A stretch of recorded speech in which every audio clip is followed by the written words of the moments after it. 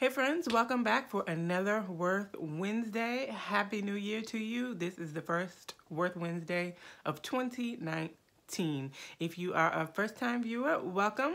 I'm Donetta, and if you are a returning viewer, thank you so much for coming back.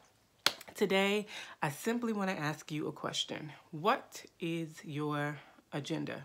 What's your agenda when you are reading your Bible? When you open your Bible, what do you seek to do? What do you seek to achieve? What is the purpose behind reading the Bible for you personally when you open your Bible? Couple reasons. Oftentimes we read, we're seeking for truth.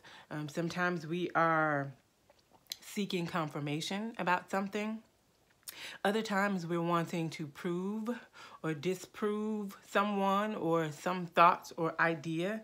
And none of these reasons for reading the Bible are inherently bad reasons.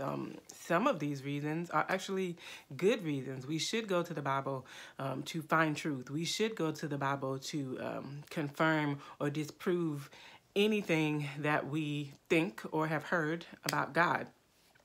But I ask that because I wonder how often do you go to your Bible without an agenda?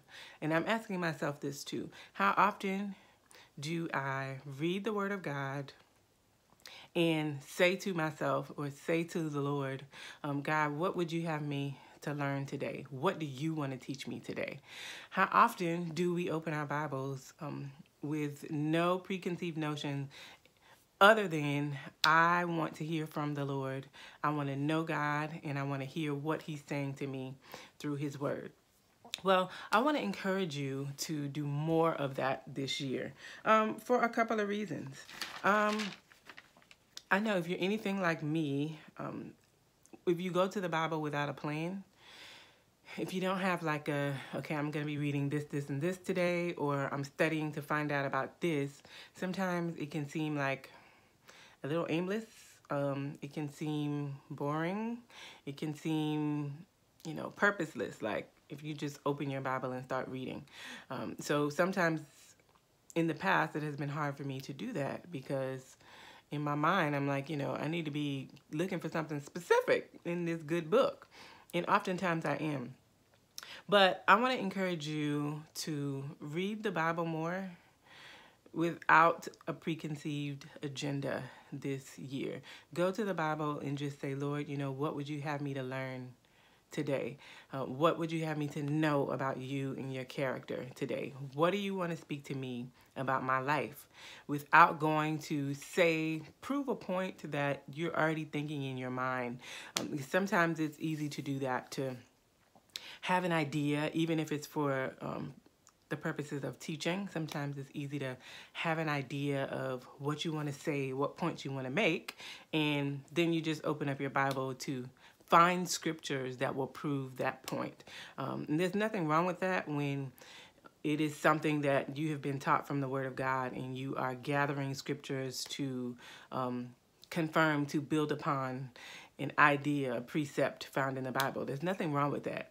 But I believe we do ourselves a disservice when we don't open the Bible, pray, ask the Holy Spirit to lead, guide, help us to focus, and hear from the Lord without going to find anything particular.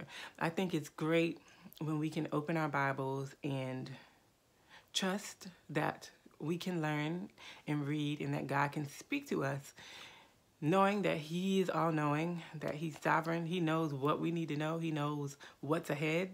He knows what we're actually dealing with in life presently, even when we only can see one dimension of it. So I'm encouraging you and myself to do more of that this year. And I feel like one of the ways to guide that feeling of aimlessness when you're just reading and not looking for any particular topic is to find a plan that is basically just helping you to know what you're going to be reading that particular day. And there's different ways to do that. There are one-year Bibles out there. I've tried the one-year Bible plan before, and I'm doing a Read the Bible in 1 year plan this year. So that's one way. And then there's also the there's actually a 1-year Bible, like a Bible that is organized so that you can read through the Bible in a year, and it's organized by days, and it's not just like Genesis through Revelation. It's like you'll have a chapter or two in Genesis, a proverb, a psalm, a gospel. It's arranged in order in the actual book that will help you to read through the Bible in a year in a meaningful and wholesome way. So that's an option. My preference at this point is to do a read the Bible in a year plan, so that I'm actually reading certain scriptures, but I'm going to those scriptures in my Bible in the order that the Bible is already arranged. So that's just a suggestion for me. This gives us a chance to just open our hearts to the Lord, and gives us a regimen for studying the Bible regularly and just reading, and not always feeling like I have to break out all of these other resources and spend 5 hours. We should do that, but sometimes it's not conducive. Our time is not conducive to doing that. So reading certain passages every day for a year's time, and being able to read through the entire Bible, I think that's pretty cool. I think, well, I'm sure, God will speak to us. Just today, something that I have been praying about over the past week, God just illuminated to me and addressed that particular thing through the passages that I was reading. I opened the Bible just to read, believing that the Lord would speak to me in a relevant way through reading, not knowing that the book, the chapters that I was going to read were actually going to give me some specific answers to those things. Chapters that I've read before and never seen what I found when I was reading. So I attribute all of that to the power of the Holy Spirit, and I'm just very encouraged by it. And my prayer is that I will be diligent, and I will be consistent with the reading plan this year, and just spending time in the Word outside of when I'm studying for anything in particular to teach or even to say to you guys, but